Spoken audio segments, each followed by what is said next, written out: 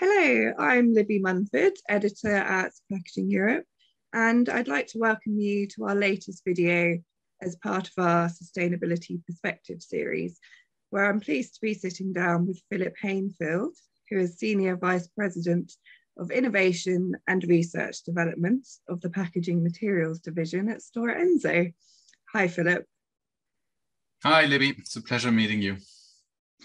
So we talk to leaders across the packaging value chain in this video series, which sits alongside our Sustainability Awards and the Sustainability Packaging Summit, to gain insights into the industry's path towards sustainability.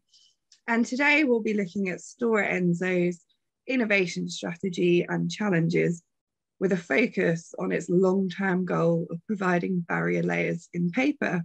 So thank you for joining me today, Phillip. Can you tell me firstly about your role at Stora Enso and your focus towards creating a packaging solution portfolio that's renewable, 100% recyclable by 2030 and 100% circular by 2050? There's some major goals there. Yes, Libby, it's my pleasure to be here, and thanks a lot. Happy to discuss this exciting topic with you. Yes, and talking about our portfolio, we have ambitious and quite clear targets, as you mentioned. And my area of responsibility, innovation and R&D, will play a critical role on this journey, since there is still a lot of unsolved issues on the table. If you look at the first one, the first claim is that in terms of being 100% renewable and recyclable by 2030, this means that we are looking into substitution of all remaining fossil-based or non-recyclable components that we use today. In most of our portfolio, we've reached this target already. For example, boxes for e-commerce or paper bags for shopping. There it works actually quite well already. In other areas, especially where our packaging material is in contact with food or packs liquids, fibers are not holding long enough and plastic barriers are used. We are working with suppliers and internally to switch from fossil-based to renewable solutions.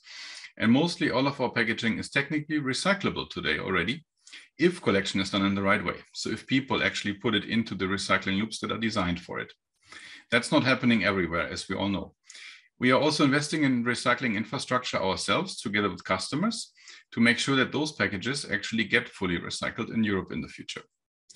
With regards to 100% circularity by 2050, so our second claim, it is a very demanding but yet achievable target.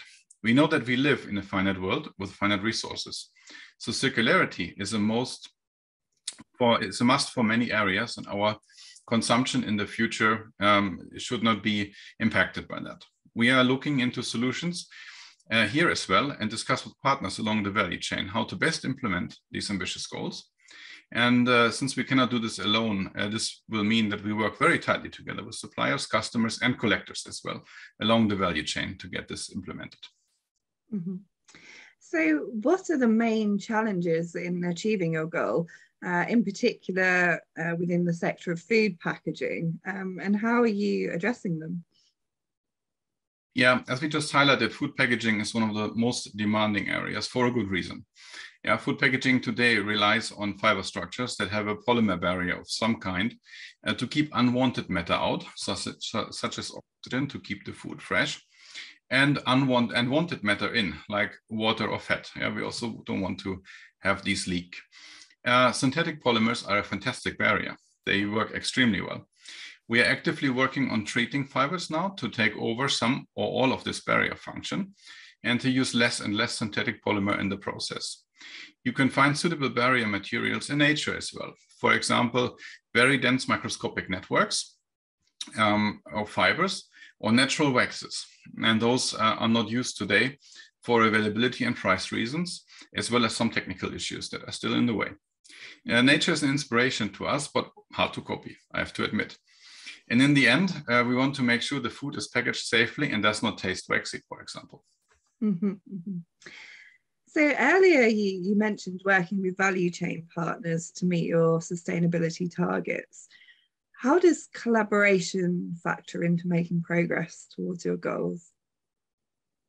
Yeah, we know that we cannot solve some of these very demanding challenges on our own. And we should not. Yeah, partners bring critical expertise to the table, and that is really needed in order to succeed. Systems today are simply too complex for one player to own and understand them fully.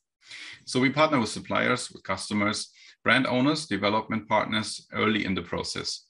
We use the company infrastructure that we have at Stora Enso from our colleagues in venture partnering when discussing a startup, for example, and to our engineering partners when building plants, all the way to our R&D colleagues for partnering with universities and learn new insights very early on. This requires an open mindset internally, a good share of pragmatism, I have to admit, and clear rules when it comes to contracts and intellectual property, of course. Mm-hmm, mm-hmm. So I'd love to hear your own opinion on this. Why are recyclable and circular solutions the answer to achieving a sustainable future for us all?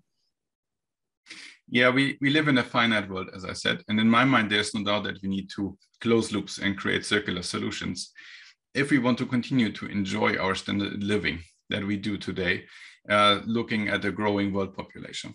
Mm-hmm. We have to focus on closing loops and those materials and resources that are scarce and that actually matter in that system. One of those is carbon dioxide, of course. As for that matter, carbon, yeah, we can simplify that a little bit. If we release ever and ever more into the atmosphere, we will have a quite uncertain and for sure hot future. By switching to our fiber-based solutions and by replacing and replanting and managing our forests, we take more carbon out of the atmosphere than we emit. And we make use of this, for example, in food packaging. And packaging food itself is important since we still waste way too much food globally.